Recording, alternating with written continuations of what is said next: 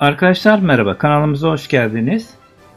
Zaman zaman kanalımda denizden topladığımız kabukları, deniz kabuklarından yapma kolyeler, halhallar, süs eşyaları paylaşıyorum.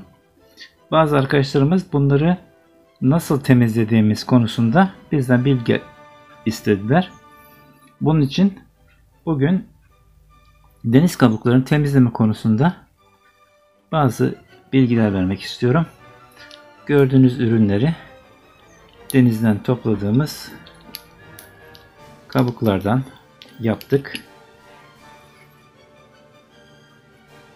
Bunlar kolyelerimiz.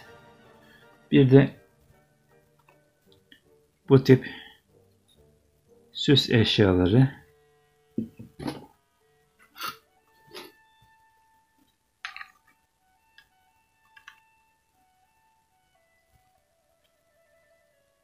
Bunları yaparken de deniz kabuklarını doğal halde bırakmıyoruz. Mecburen temizleyip güzelleştirerek yapmamız gerekiyor.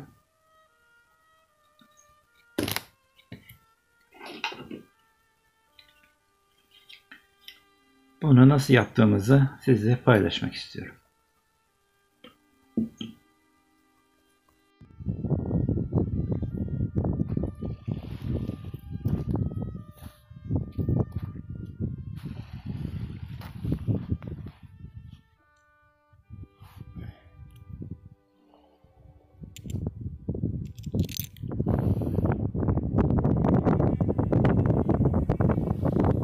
Deniz kabuklarını topladıktan sonra önce bunları bir ayrıma tabi tutuyorum.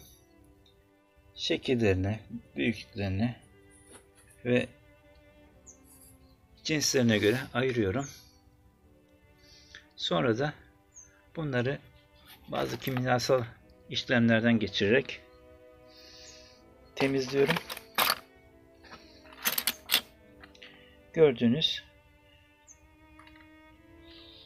temizlenmiş halde imalatını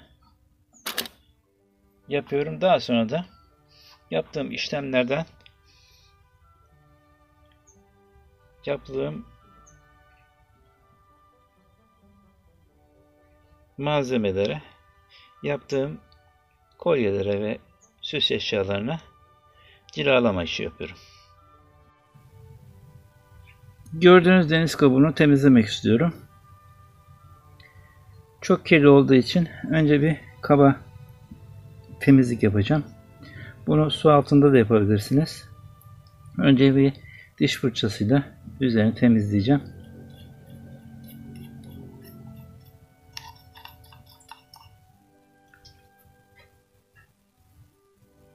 Arkadaşlar, yapacağımız işlem kimyasal bir işlem. Tuzlu kullanacağız. Bu yüzden koruyucu önlem olarak eldiven ve maske kullanıyorum. Mümkünse gözlük de kullanabilirsiniz. Temizlik malzemesi satan yerlerden ya da büyük marketlerden alacağınız tuzluğunu, deniz kabuklarını temizlemekte kullanacaksınız. Tabii dış bir ortamda yapmanızda büyük fayda var. Bunu yaparken deniz kabuğumuzu tuzluğun içine daldırıyoruz. Mümkün olduğu kadar elimle temas etmemeye çalışıyorum. Gördüğünüz gibi kimyasal işlem başladı.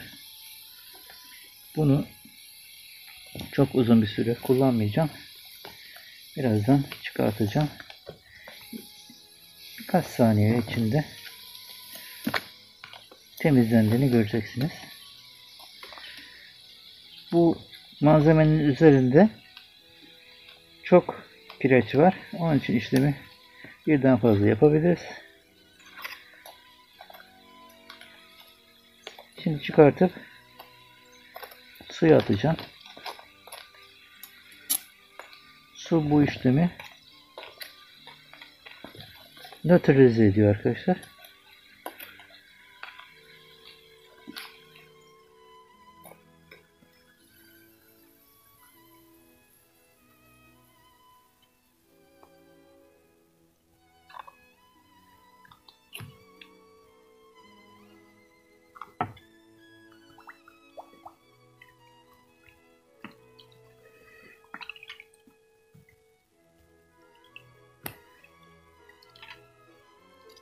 Epey temizlendi ama temizlenmemiş yerler de var.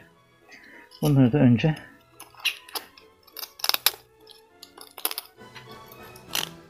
kabaca yine çıkartıyorum. Bir kez daha tuzunu daldıracağım.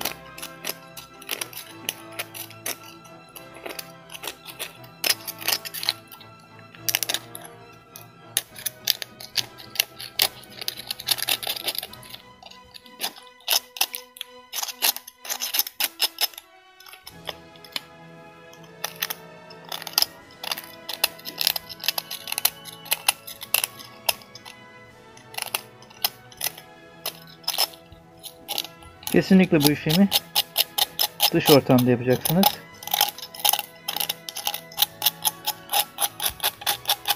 Yoksa zehirlenebilirsiniz. Sağlığa zararlı bir ortam oluşmasın diye dışarıda açık havada bu işlemi yapabilirsiniz.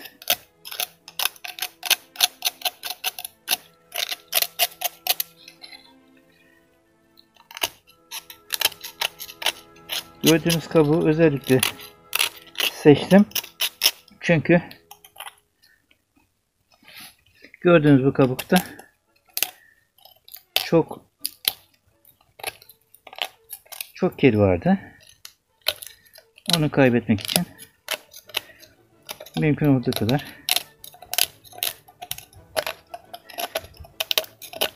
sizin daha iyi görmeniz için bu kabuğu seçtim.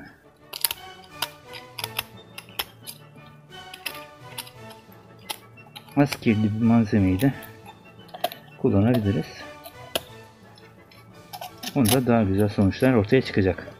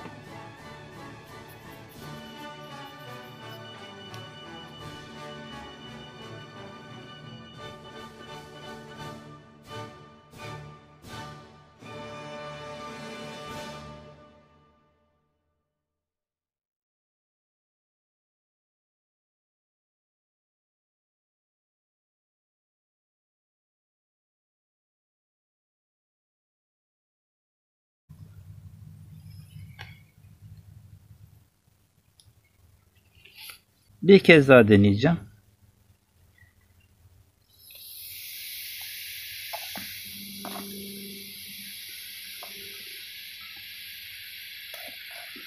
Üç 4 saniye tuzluğun içinde kalması yeterli. Şimdi çıkartıyorum. Tekrar suya daldırıyorum.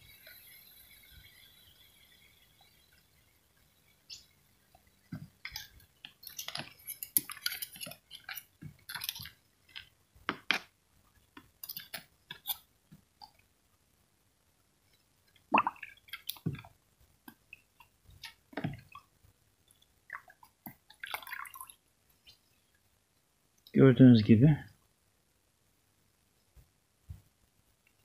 temizlenmiş durumda.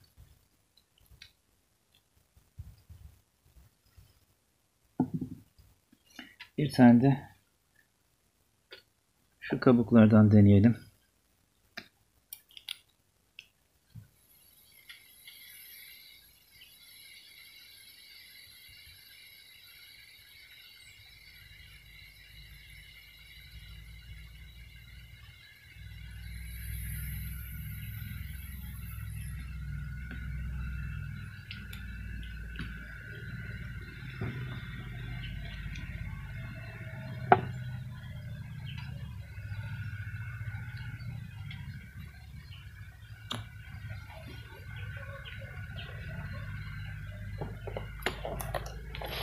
Deniz kabuklarımızı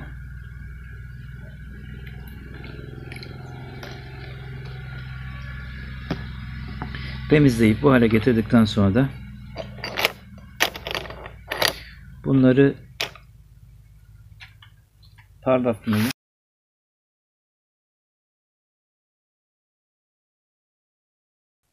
bunları vazelinle diş macunu, diş fırçası vasıtasıyla parlatabilirsiniz arkadaşlar.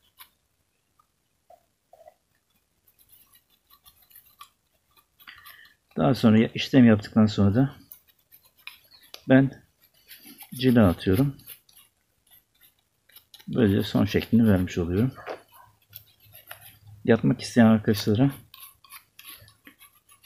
gerekli önlemleri alarak yapmalarını tavsiye eder.